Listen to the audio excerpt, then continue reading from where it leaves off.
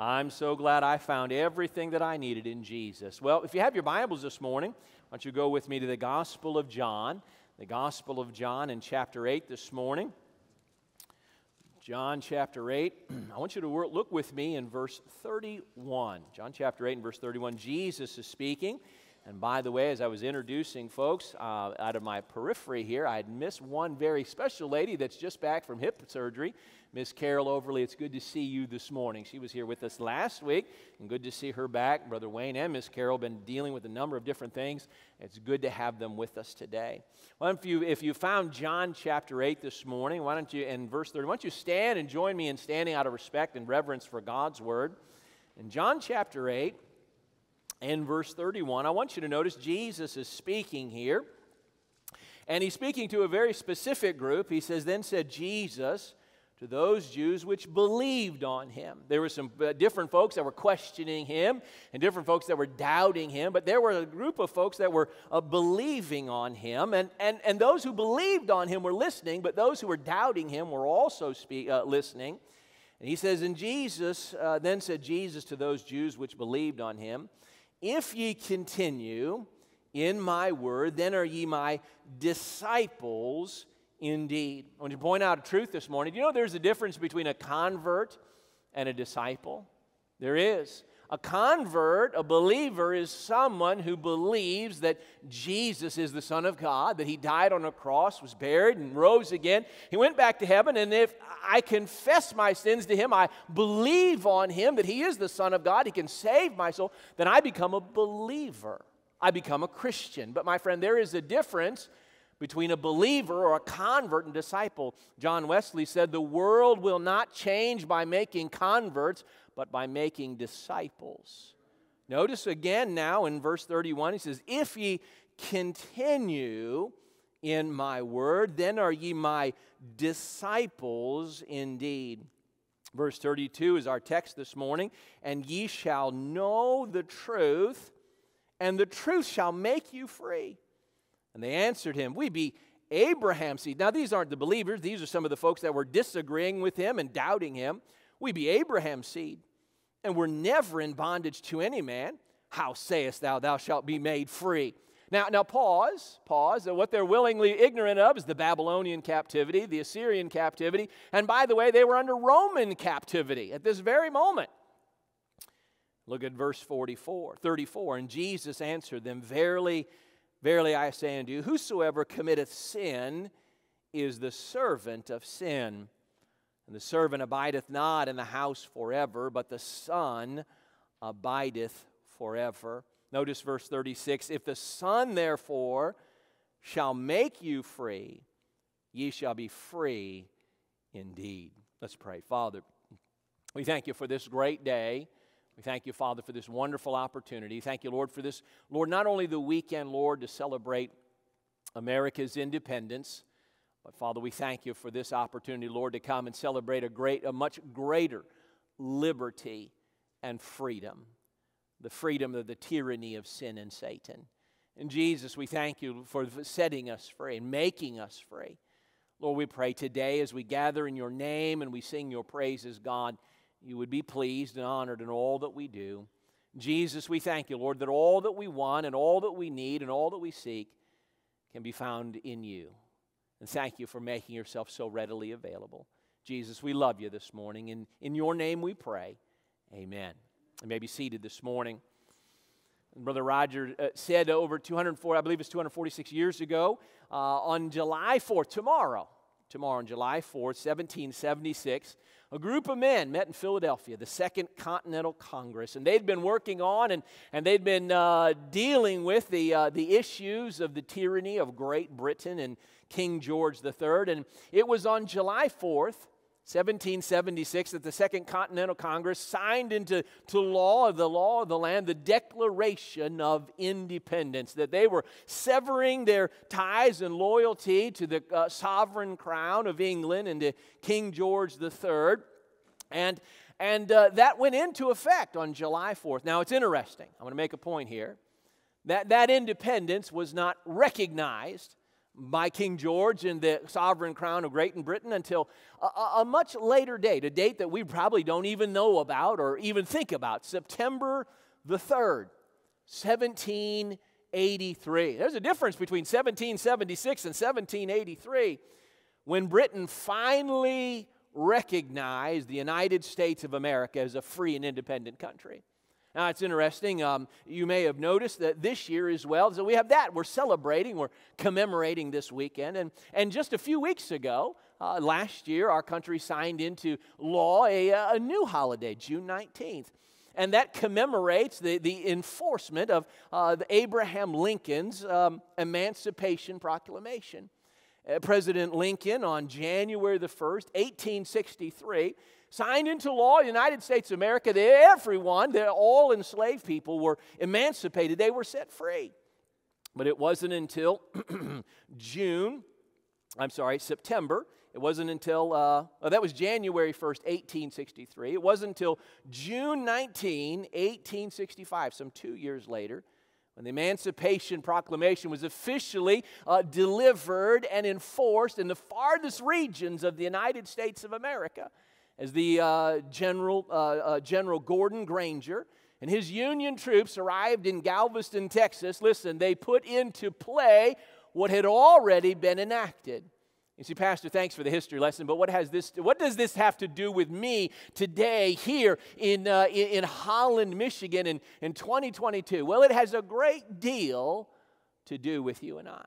Number one, we enjoy the freedom of our country. Number two, all of us enjoy the freedom from slavery. But listen, there's a much greater freedom that we enjoy today. I want you to go back with me in our text this morning. And I want you to notice Jesus' answer. It was not an honest question. In fact, it wasn't even a genuine question. They were saying, listen, we've not been servants to anybody. And they were willingly, they had been servants to many different nations over the years. In fact, they were a Roman vassal state at that point. But Jesus wasn't so much concerned about the political climate or who was the president of the leader of the land. He was talking about to us individually. Because individually, listen, individually we're born. And individually we'll live, and individually we'll die. And Jesus wants you, and He wants me, to experience something even far greater than political freedom. I've got good friends, a man by the name of Pastor Munthang. He's a pastor over in Myanmar right now. And they've come in, they've rifled his church, they've run him out of town, they've burned his building, they've persecuted him several times. But listen, though he lives under political bondage, he enjoys spiritual freedom. You say, what is that spiritual freedom? Notice with me, he says this here in verse 34, Jesus answered them, verily, verily. Now when Jesus says that, he says, listen, that means sit up, pay attention. He says, I'm about to tell you a really serious truth. Verily, verily, I say unto you, whosoever committeth sin is the servant of sin. You see, there's a far greater bondage, there's a far greater, can I say, a far greater problem than we have any political problem, and that's a sin problem. Each and every man and woman ever born on the face of this planet deals with a sin problem. Because Adam and Eve sinned in the Garden of Eden, they passed to their children a sin nature. You say, well, Pastor, what's the great deal about a sin nature? What's the problem? Well, hold something here in John chapter 8 and just turn over with me to just to one place, to Romans in chapter 6. Romans chapter 6, and look at verse 23, the last verse of Romans chapter 6, a very familiar verse in the Bible. What's the problem? Why is this such a problem that Jesus wants to deal with it?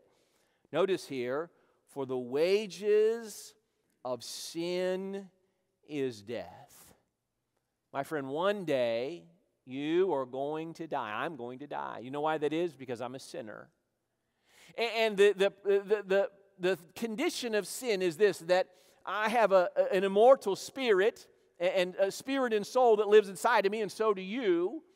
But we live in a body. We live in a shell. We live in a house that's weak and frail, and it gets tired. And one day, it's going to die. And that spirit and that soul, you, the real you, the eternal you, the permanent you, it's going to go somewhere. It's either going to go to heaven above or it's going to go to hell beneath. See, that's the problem with sin.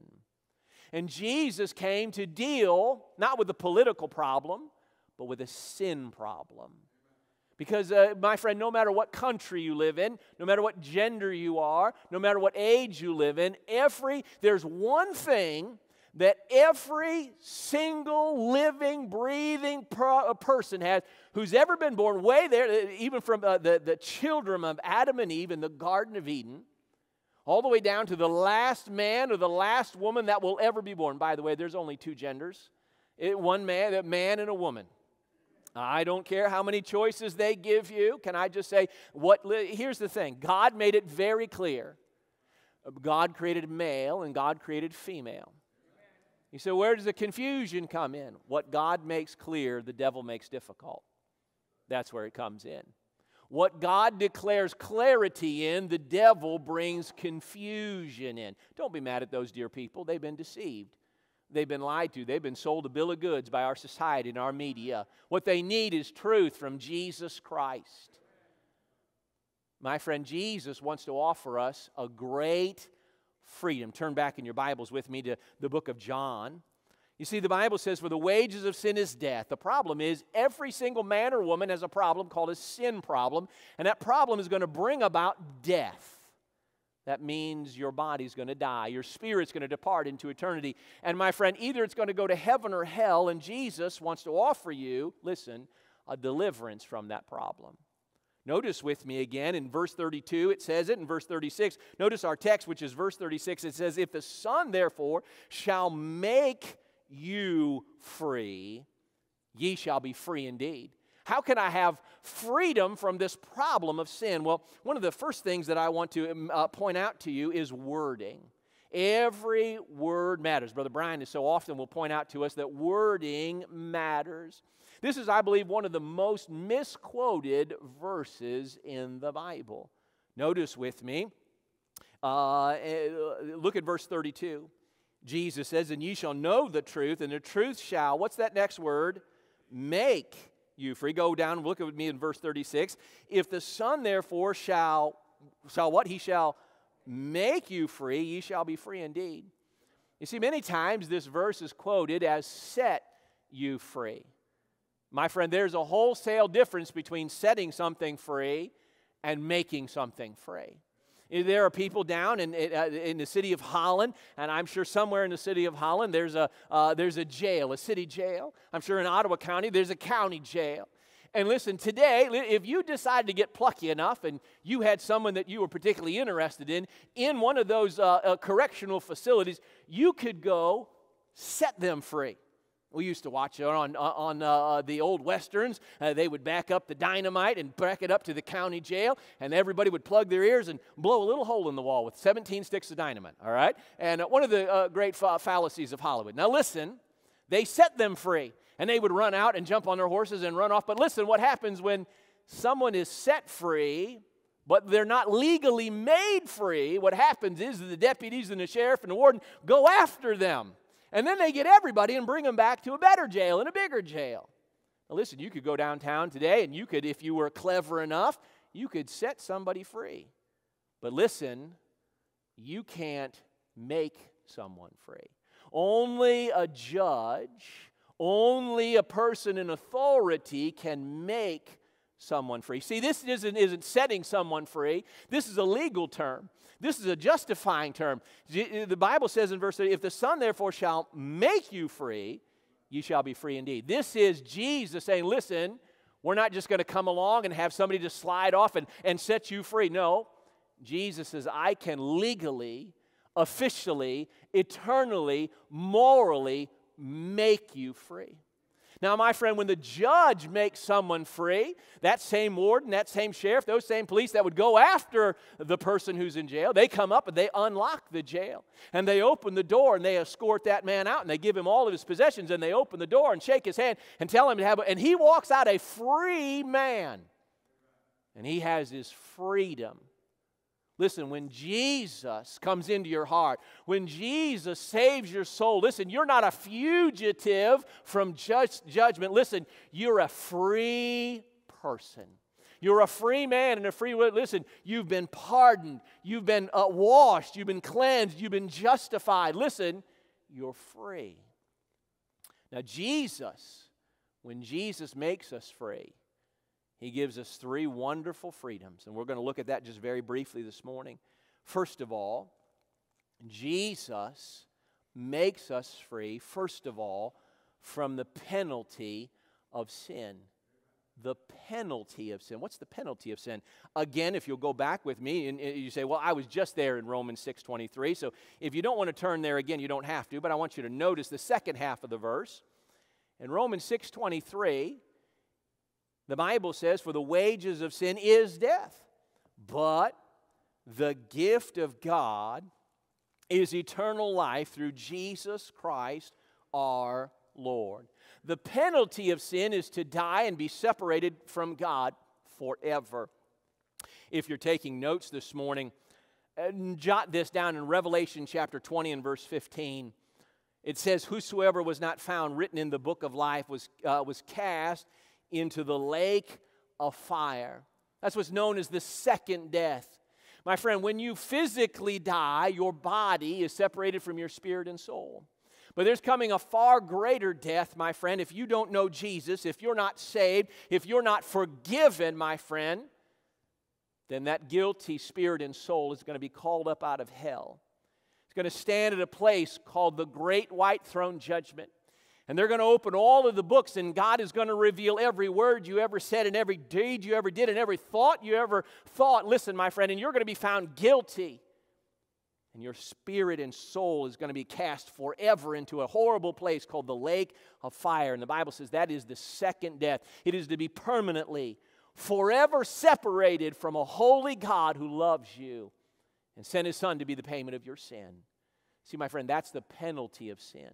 The penalty of sin is to die physically, but then ultimately to die spiritually and to be separated from God. But when Jesus makes you free, He makes us free, first of all, from the penalty of sin. Listen, my friend, though this body may die one day, if Jesus doesn't come back, listen, though this body may die, I may experience a physical death, but because I've been made free from the penalty of sin, I will never experience the spiritual death or the second death.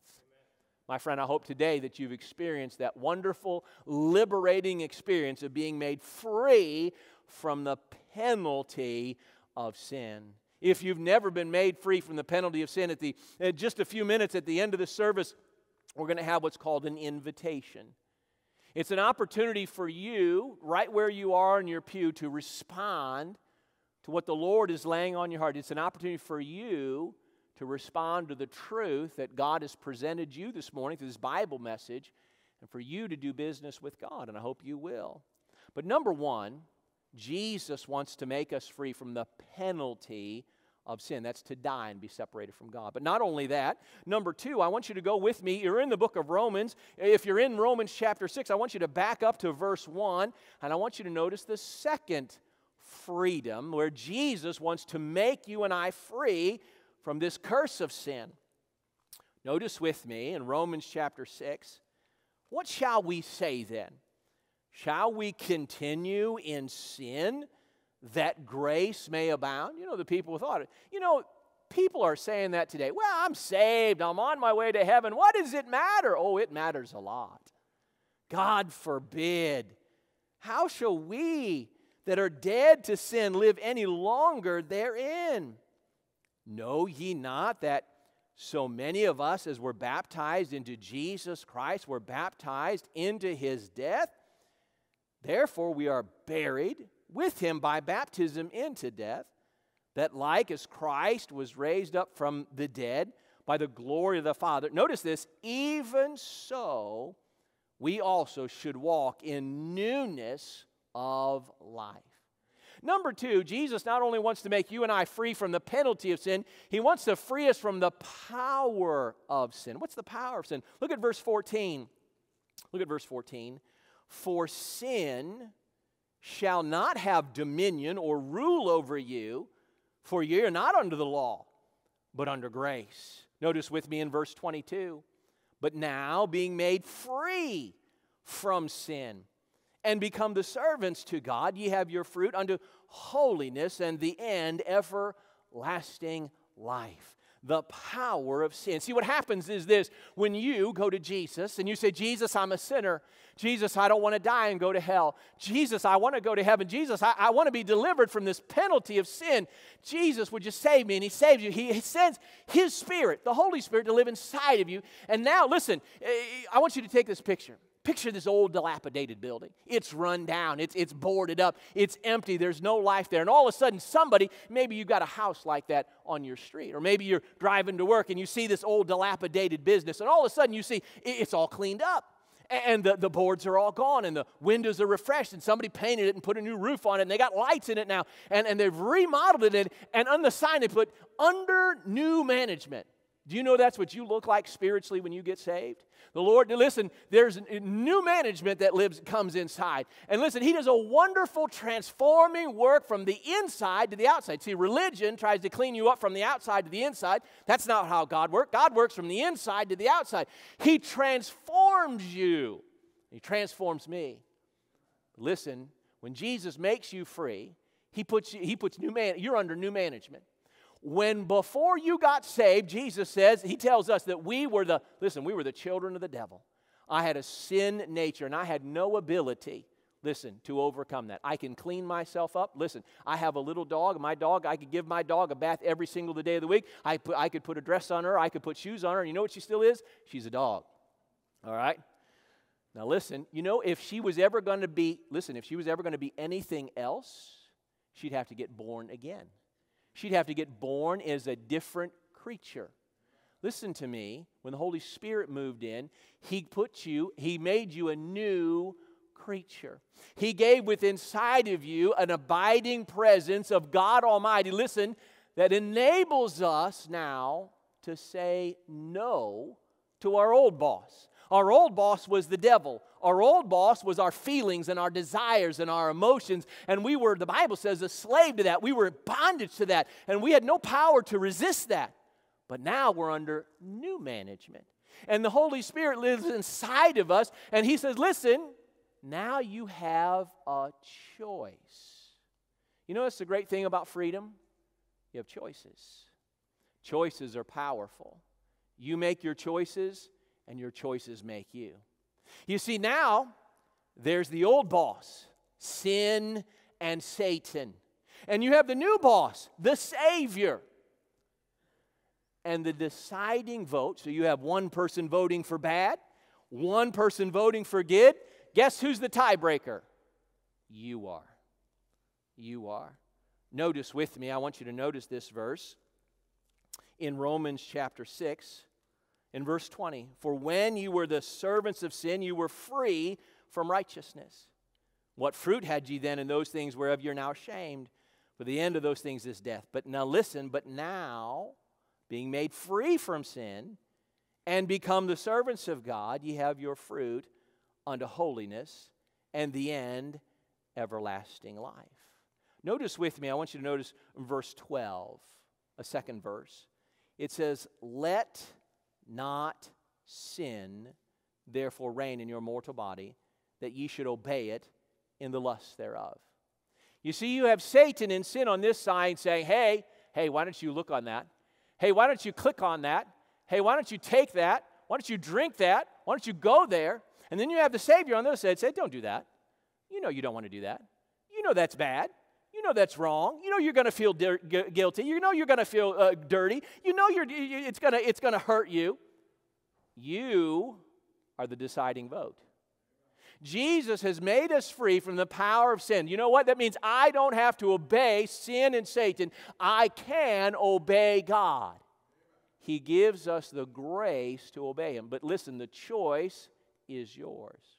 Number one, Jesus makes us free from the penalty of sin. Number two, Jesus makes us free from the power of sin. I now have the choice. I can choose to deny the devil and deny sin, and I can choose to live for God.